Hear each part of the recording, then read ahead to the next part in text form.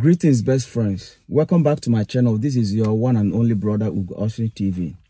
I'm back for good this time. So I apologize for not uploading videos all this while. However, going forward, you'll be seeing me often on this platform. I'll be uploading more videos. I promise never to disappoint you or to go away for a long time. Having said this, I want to start my video by telling you a little bit story of what motivated me to do this video. We have this trend going on in Nigeria currently. These content creators doing pranks and loyalty test on their spouse. I was watching one of the videos. A man was trying to confirm what he saw on his wife's phone, and he called one of the sisters. While he confronted his wife, there was an argument between himself, his wife, and this lady who was helping him to confirm if his wife was cheating. And this man fell. This man collapsed in their presence. These two ladies, desperate to help, but doesn't know what to do.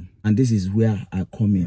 When you are walking on the street and you see someone collapse, in the football, watching football, you see someone collapsed. You are driving, you see a car collision. There are some injured passengers inside the car.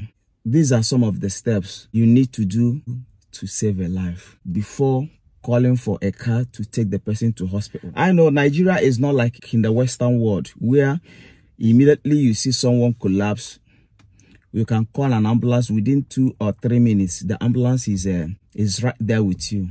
This is what you need to do to make sure that this person is basically revived before a lasting damage is done to that person's brain. It's called CPR. You begin to perform CPR on that person. What do I mean by CPR? CPR is just a simple term, and the full meaning is cardiopulmonary resuscitation. When you see someone collapse right in front of you, all you need to do is, before calling for help, please do these things to revive that person. Because when you leave that person, within 2 to 5 minutes, that person might have brain damage. That collapse could be as a result of heart attack or heart failure. And when this happens, the blood that goes to the brain of that individual from the heart is cut off. By the time you know it, the brain might suffer a significant damage. And how do you perform CPR? All you need to do, kneel beside the person. Take the heel of your palm, place it on the chest of that individual. Then use your right palm.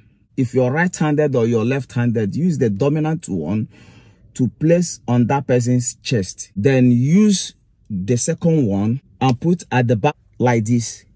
Then lock it. Place it on the heart of that person. Begin to do compression. Begin to press the heart. Press it so deep to 5 to 6 centimeters. While you are pressing it, don't use your hand muscle. Use your whole body.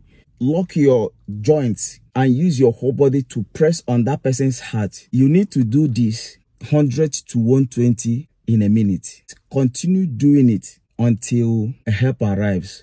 That is what we call rescue breath. Most people might be scared of that person's mouth odor. You can use whatever clothes you have on you. When you compress the heart for like 30 successive times, then you can place the clothes you have in that person's mouth and blow until the chest rises. Then continue doing your compression. While you are doing that, what you are simply doing, when that person collapses, it is his or her heart that stopped working. You compressing the heart means you are trying to revive the heart to start functioning again. And you are trying to pump the blood from the heart to circulate in other parts of that person's body.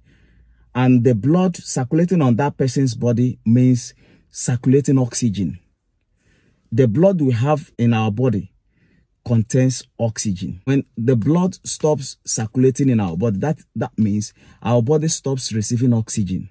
And when a brain stops receiving oxygen for between 2 to 5 minutes, the brain is bound to get damaged. So in order not to allow this to happen, you keep compressing that person's heart. It's called CPR. You have to be confident to do this.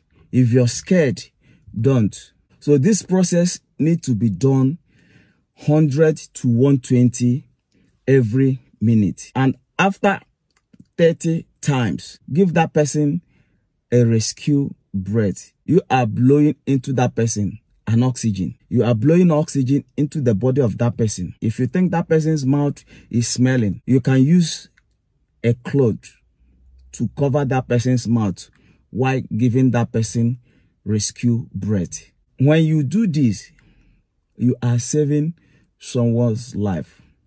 Like I said, when our brother collapsed, I was watching that video. It was about almost 3 minutes, and these ladies doesn't know what to do. This technique is bound to save somebody. Use this technique to save someone's life. A lot of people are just dying carelessly or having brain damage carelessly. This is because people don't know what to do in a situation like this.